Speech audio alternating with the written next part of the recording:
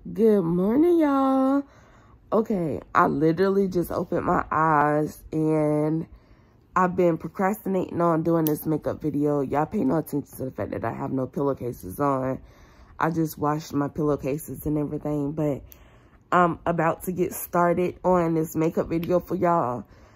Before I get started, I just want to say like, comment, and subscribe. Don't forget to press that subscribe button. Also, my new glosses are on my website page. The lashes I will be using in this video are from my collection, which will also be linked in my description box below. And the sugar scrubs will be linked in my description box below as well. Let's get into the makeup video. Okay, before I get started, I just want to say that before I start on my makeup, I'm about to wash my face because it was looking real crusty. And I'm about to go in with my Equate Beauty foaming scrub. It's compared to Neutrogena. I have done a makeup removing video with me using this. So I'm just use this real quick and then I'm gonna come back on camera and let's get started. Huh? Okay, so good morning, y'all. I hope y'all can see me okay and everything. This is gonna be, hold on, I need to prop my phone up on something.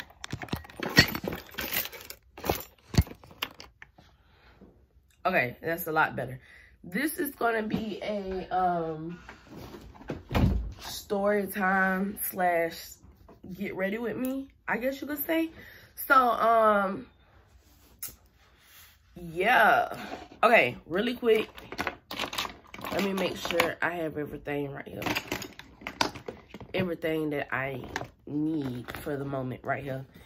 I just want to say thank you guys for clicking on this video and watching me do my makeup. I have not done my makeup in a while. You know, a lot of people have been asking me to start up doing makeup again, and really, because I was getting really good at it. I'm not even gonna lie to y'all. I was getting really good at doing my makeup, and I'm not a pro, but there are certain things that I know how to do. You know, I know how to make my face look flattering to fit what I like. So, with that being said, we're just gonna get started right into the video. I hope y'all can see me okay. I hope it's not too bright or too dark. And I might need to prop my phone up on something else too. Hold on. Okay, that is a lot better because, okay. Now, I hope y'all can see me okay. So, I know one of my subscribers wanted me to do a part 2 of my sugar daddy story time, right? Of me, of the person who I used to drive the boat with. And to be honest with y'all, I'm not even going to call that. Actually, I'm going to say that story for something else. I'm going to say that story for something else. So, what's going on, Job and Down Gang? It's your girl, Dramatic Key, and we are here today with a new video. I didn't say I'm back at you with something. So, good morning, y'all. I'm going to do my makeup today. A lot of y'all have been asking me to start back doing my makeup. If you are an OG from my channel, you know I used to make makeup videos, but sadly, I deleted a lot of my makeup videos. I would never delete anything off my channel again because I actually regret it. I was trying to revamp and I wanted to start vlogging, but I don't do anything for me to be vlogging every day like that. So today I'm going to be doing a story time slash advice kind of thing on what they don't tell you about cosmetology school. And I'm going to be telling you how to grow your clientele, build your brand, and grow social media, and just overall building a system. First, I'm going to start off with my eyebrows. My face has been cleansed. I have a white head right here that's trying to pop and everything. But I'm going to just start off with my brows, okay? So, when I was in cosmetology school, don't get me wrong, it was fun. And I remember before I even went to cosmetology school, a lot of people were saying that, you know, it's for everybody. Anybody can do this, and anybody can do hair, anybody can do yada, yada, yada. Okay, I'm here to tell you that that is a lie.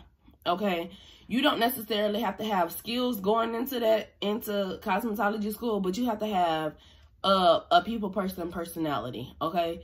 You have to have good salesmanship because you're selling yourself to get a client. And you have to, I would suggest before you go into cosmetology school, if you don't have like a good support system, especially if you're not getting financial aid where they pay you back every semester the extra money that you have, I would suggest that, you know, you save up some money from work or get you like a good family member that's willing to, you know, sponsor you throughout your time of being in school and pretty much just helping you with stuff. Especially like if you have your own place or if you have kids, you're going to need help with all of those things, okay? You're going to be missing time from your kids. You're going to be missing out on a lot of family activities. You're going to be in school a lot, to say the least. Okay, because cosmetology school is not like regular school. It's not easy as everybody think. It's not hard, though, but the only thing that makes it hard is the fact that you have to be there every day. Like, you can't miss days of school, okay? That's the only thing, because it runs off of clock hours, and you need those clock hour terms in order for you to get your certificate and graduate. So when I was in cosmetology school, it was peachy, but I know we had a lot of people that had, a lot of people were quitting and leaving really quickly due to them being stressed out about certain situations or not being able to work and make money like they really wanted to. Because that's another thing. You're not going to be able to, oh, here go my brow stuff. You're not going to be able to really work like you want to, for the simple fact of the time situation. So a lot of people were getting frustrated with that, and some people quit on the first week. We had one guy who was in our cosmetology photo. He came for the first day, and then he never came back after the first day. I know when I was going to school, when I started out in my beginner's course, it was Monday through Thursday, and then it was on Saturday as well. And because of those times, like, I had to work a part-time job, right?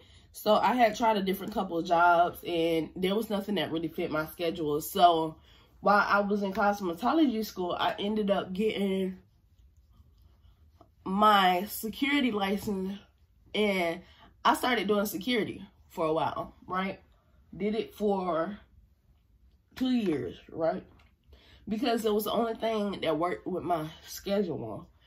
So, because it doesn't, you're going to have to find you like a good part-time job, because you working a full-time job, it's not going to work out. I'm just being honest with you. But my overall experience was pretty good, to be honest with you. But like I said, it was so many people leaving and quitting. It wasn't everything that I expected it to be. I guess going into, I expected cosmetology to be like play. Yeah, that's not the situation. When you're in cosmetology school, it's something that you have to really want this. You have to take it seriously. One thing I regret while being in there is I had started me an Instagram page, right? And on my Instagram page, I was starting off showing my journey from, you know, from the first day we got our kids till, you know, the first class pictures I had took with everybody. And I used to post, like, when I used to do my mannequin heads, all of my roller sets, anytime we learned how to color, anything, I used to post all of that stuff on my page. And because to me, I felt like my page wasn't growing, I had stopped posting stuff on it, and I actually ended up turning that page into a different page after I got out of cosmetology school, but I wasn't consistent with it. So my biggest advice to anybody, especially now, like, if I would have known then what I have known now, I probably, like, not probably, I would have been a lot more successful when it comes to social media. I had even started my YouTube channel around this time. That's why I had started doing makeup videos on my YouTube channel when I first began, because I was in cosmetology when I started, like, really started my page. So if I would have known then what I know now, like, I would have stayed consistent on my pages and everything, and I would just kept posting all of my growth, because people want to see that. And not only them, when you start getting better at stuff that you do because you start doing it more, you're going to want to see where you started off at. You know, I like going through my photos and seeing some of my old pictures from when I was doing roller sets on mannequins, to the first roller set I ever did on a person, to, you know, doing my first weave set or something like that. You know, because I didn't do weave until I started doing hair, really. I remember my friends used to ask me to do certain stuff, and I used to be like, oh yeah, I know how to do that, and didn't know what the heck I was doing. But I never turned down a client. That's another thing. Never turn down a client. Like, even if you have to watch a YouTube video to get something right before you see that client, just never ever turn down a client. So right now I'm just concealing my brows, going all the way around them and everything. I really don't have to go around the top, but I'm gonna probably go around it anyways.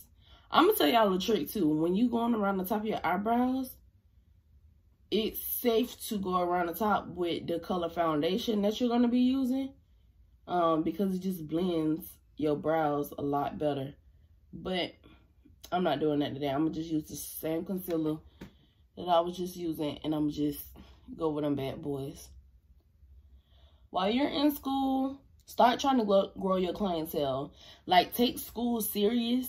I wish that I would have taken cosmetology school a lot more seriously. I wish that I would have been like, now I can't sit here and act like I wasn't out passing out cards and stuff, because I was actually the only person in my class, well, one of the only people in my class who had business cards. And I have a set of my first business cards. They might be in here. No, I think they're in my closet. I have a set of my first business cards that I had ever gotten made when I was in school. And I had just put the school address on it. And I put on my card, no, the first time I didn't put student stylist. I just put, you know, hairstylist. And then the second time, because I was talking to, well, one of my cousins, she was mentoring me. And I actually used to go back and forth and be her shampoo girl and learn how to do hair and stuff from her, watching her. And she had told me to just put on my card, student stylist. So when I had revamped my business cards for the second time, I put on the go student stylist, meaning that I was willing to travel and come to people's houses and stuff, you know. But another thing, like, when I first started off, I didn't really charge anything like that, especially for stuff that I knew I couldn't, like, do the right way. Like, I wasn't about to charge people $100 or nothing for a sew-in or a quick weave, when I know darn well I'm still trying to figure, you know, I'm still trying to learn. So I think back then, like, my sew-ins used to be like $35, $45. You know, it was really, really cheap, like dirt cheap, in fact. And one thing I wish I learned from that experience was charge your worth and just practice. You know, practice makes perfect.